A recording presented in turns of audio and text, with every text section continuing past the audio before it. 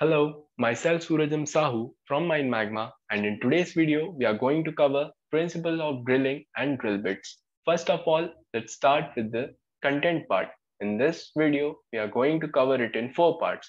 First is introduction part, second is principle of rock drilling, third is drillability and drillability index, and fourth is factors affecting drillability. So first of all, in introduction part, we are going to cover what is drilling and different purpose of drilling in surface mining. In second part, in principle of rock drilling, we are going to cover how many types of drilling are there, like rotary drilling, hammer drilling, DTS drilling, or down the hole drilling. What is the principle of rock drilling? Like what is the basic structure of work? Then what are the blast hole characteristics? And a brief about rotary percussion and rotary percussion drilling. In third part, we are going to know about the drillability and drillability index. And in fourth part, we are going to cover about our factors affecting drillability, in which we are going to cover our geomechanical parameters and the machine parameters. Let's start with the introduction part. So in first is what is drilling? So drilling is the process of making a hole into a hard surface where the length of the hole is very large compared to the diameter. So for example, we have a piece and there is a drill bit. So this drill can make a hole in this piece. So as you can see that in this, the length of the hole is very large compared to the diameter of the hole. So, and in surface mining, it requires, there are different purposes for the surface mining where the drilling is required. Like first is production drilling, exploration drilling, and technical drilling.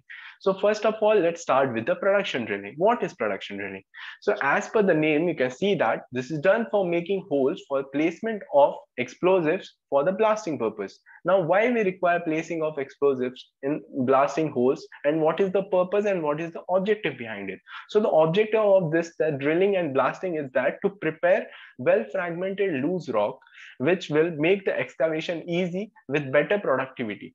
Next part is the exploration drilling. What is exploration drilling? So it is the initial step or the first phase of drilling for the purpose of determining the physical properties and the boundaries of the reservoir to find out what is the proper properties where we are doing the drilling. Like what are the exploration part? We are exploring it. And what information does it provide? The question arises that what information it provides. So in lithology part, it identifies lithology and mineralization by providing core samples and rock cuttings. And second, in stratigraphic part, there are retrieved samples which can be used to identify stratigraph and structural networks such as fracture, networks, or faults.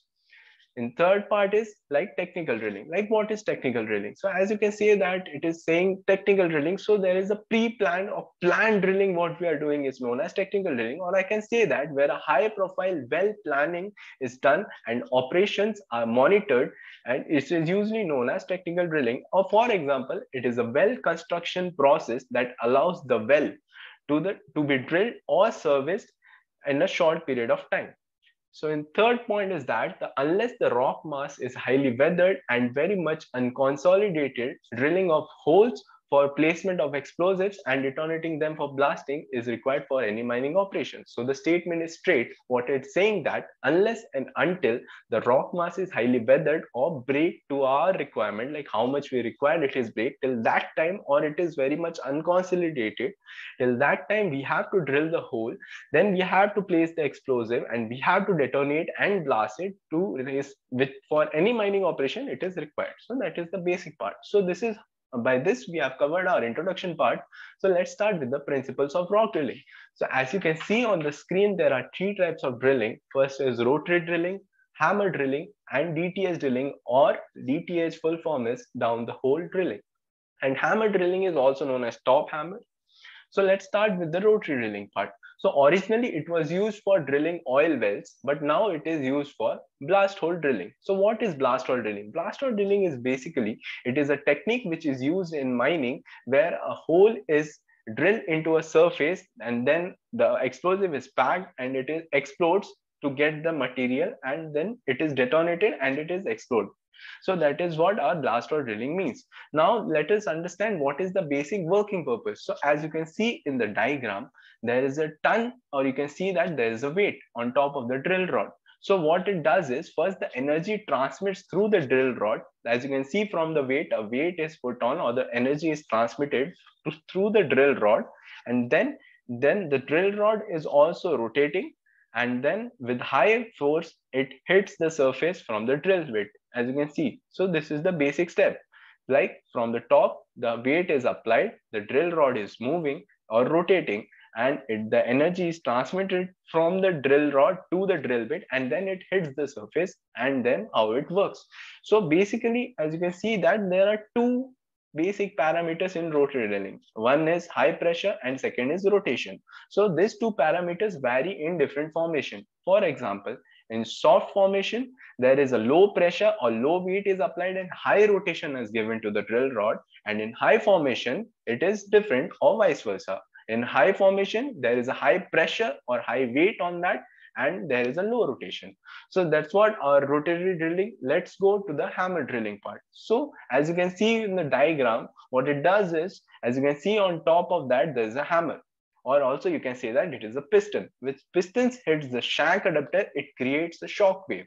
Then that shock waves travels or transmits through drill string to the drill bit, and then after drill bit, that energy is discharged from the drill bit, and then it hits the surface of the rock, and then how it works. That is the working of our hammer drilling. As you can see that it gives also the rotation from the top.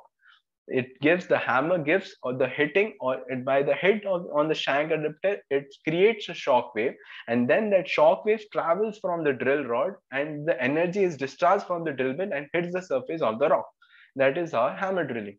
Then the third part is the DTS drilling, or the down the hole drilling. So as per the name, you can say that the hammer is literally going down to the hole, and there it is working. There's the only difference hammer drilling and down to hole drilling is that in hammer drilling, the piston or the pressure from which the shock waves is applied on top of the shank adapter on top of the drill rod. But here, what is the difference is that here the piston or the hammer is literally down the hole, literally on top of the drill bit where it is hitting that, and these are powered by the compressed air, and the piston punches the drill bit into the rock, and that's how the DTS drilling works. So that's what was about our rotary drilling, hammer drilling, and DTS drilling. Let's go to the next part, which is the principle of rock drilling. So what is the basic principle of rock drilling, or I am going to explain what is the basic principle of work, how the work is done. So as you can see that the principle is that rock tool interaction to make a penetration in work, and mechanical energy is dissipated through a bit to a rock. So as you can see that if we are drilling something, so there are two things which will be requiring. First is a rock tool or a pointed thing. If you are planning to make a hole on the wall, then we need a nail, and then we need a hammer also. The same concept is here also. Here what they are doing is a rock tool interaction is there, which is used to do the penetration part, and from on top of that a mechanical energy is applied, so because of which a bit or it can penetrate the rock, or as you can see it is written mechanical energy is dissipated through a bit to a rock. So that is how what is the basic principle of rock drilling works.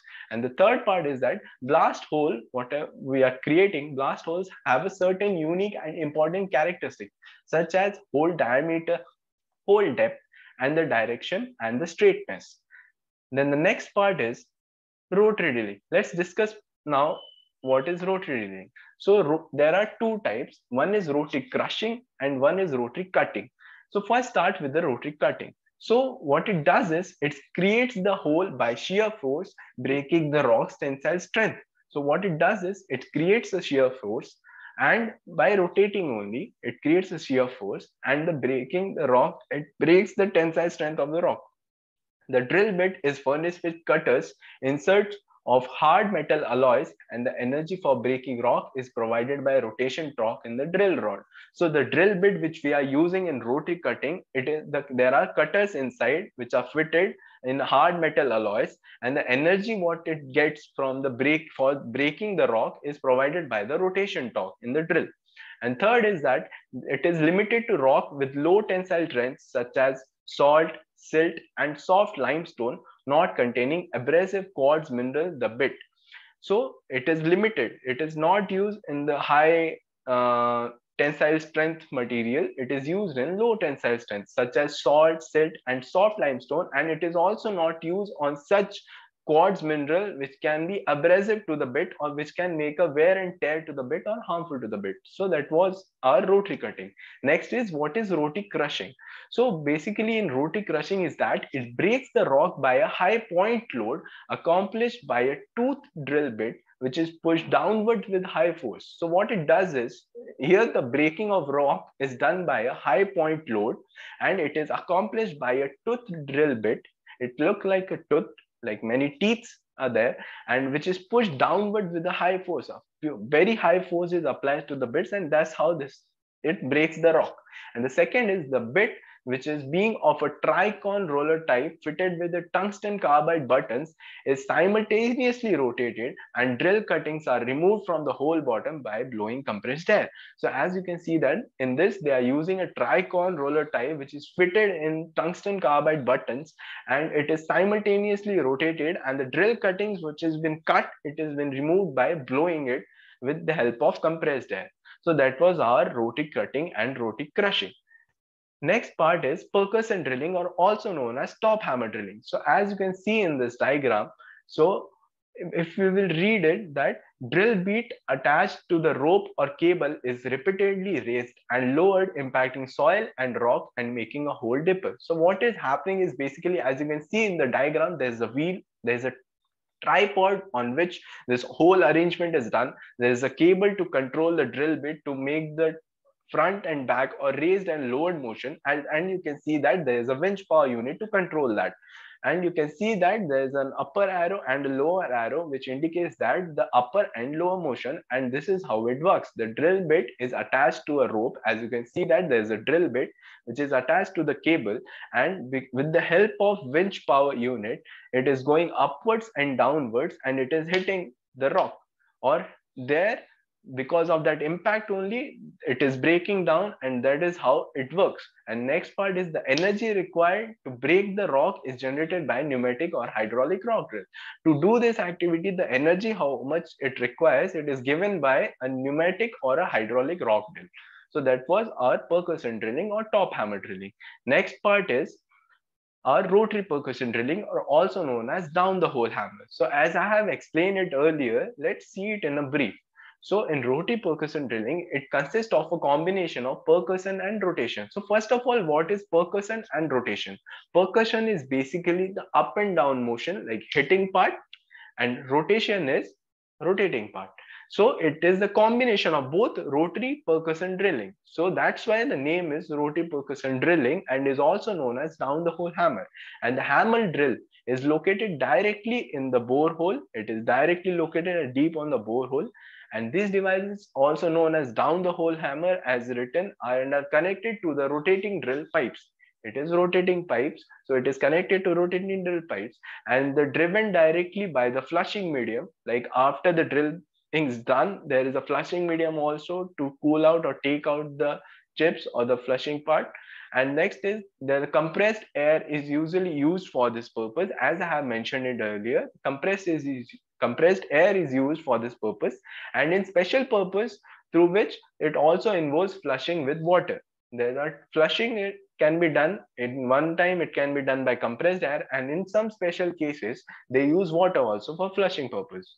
Let's go to our next slide, which is drillability. So what is drillability basically? So it is the ease of drilling a rock mass at a certain time to a certain length with the drilling bit. What is saying is that, like, it is based on a penetration rate achieved by a 3 to 4 inch diameter bit drilling a hole of 4-inch depth.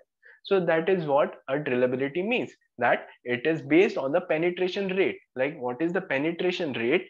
According to that, we get to know about the drillability part. And it is a property that cannot be accurately defined by a single mechanical property of the rock, such as compressive or the tensile strength. Like, it cannot be accurately defined by any single mechanical properties like compressive or tensile strength. Like, it depends on more things. So it is what the definition of drillability. Now next is what is drillability index or what is drillability rail index. So it is just a measure or the value which will be given by measuring the hardness or the ease of rock drillability.